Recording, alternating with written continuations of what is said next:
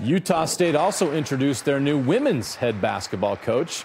Wesley Brooks takes over the program. He comes to Logan, where he was an assistant coach at The Ohio State University, which has been one of the best women's programs in the Big Ten. He's also a former assistant at Utah.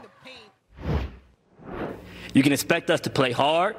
You can expect us to play fast. You can expect us to play smart. You can expect us to play together. Our players will be engaged in the community, and we understand the importance of being role models and inspiring the next generations of athletes.